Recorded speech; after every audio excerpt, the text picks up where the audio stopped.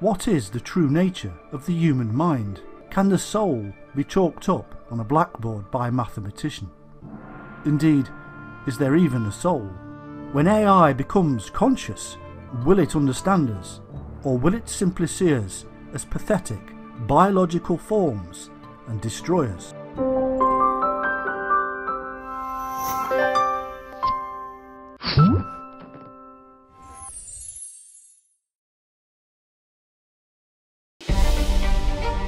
It is learning from a civilization that is full of monsters, and so we should not be surprised if we discover that AI becomes a monster itself. Why should AI listen to us at any point? Why would it take orders from a species that has a lower level of intelligence? Why would it listen to a species that is self-destructive? Would you? Prepare to see the future. Prepare for the final countdown.